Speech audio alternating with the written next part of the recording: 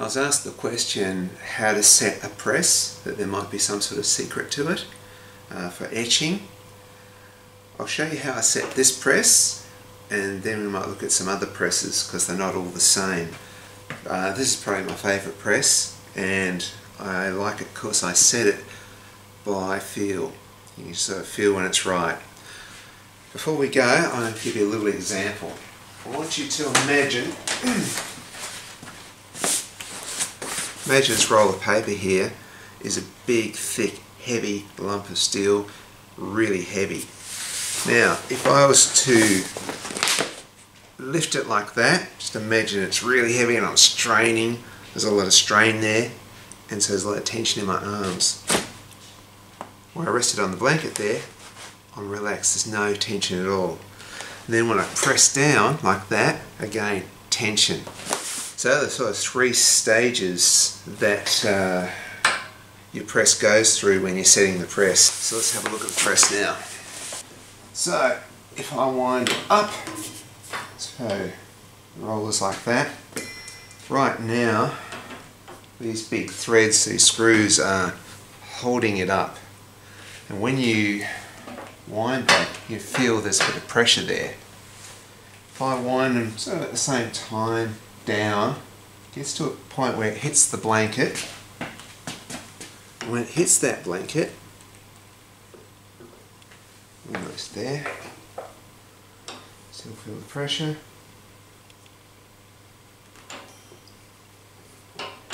There, it goes loose. So this one, loose. So that's the bit where it's just resting on the blanket. So there's now no pressure on this thread to pull it up. We're now going to put pressure to push it down.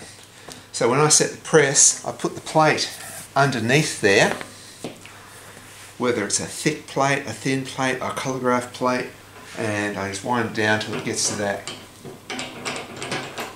just that really loose. You sort of see there it starts gaining again. So you can almost throw it like that. Okay. Now I usually give it probably 3/4 of a turn.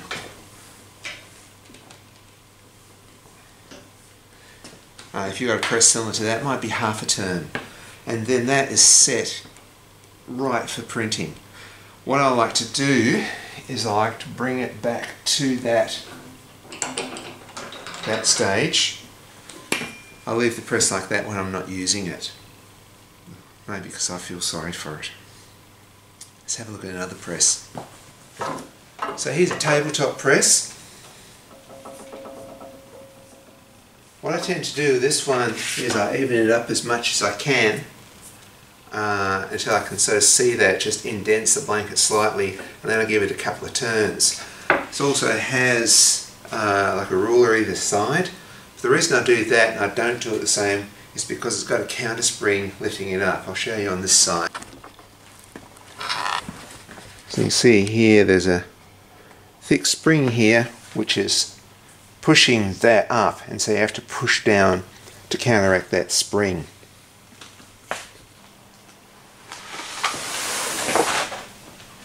And so at the end of the day, when I finish printing with this one, what I tend to do is just lift it up, and the higher you lift this roller, the easier these things are to turn because the spring's pushing it up. And so make sure it just clears the blanket so you can turn it like that. That's how I leave that one at rest. So I hope that's helpful.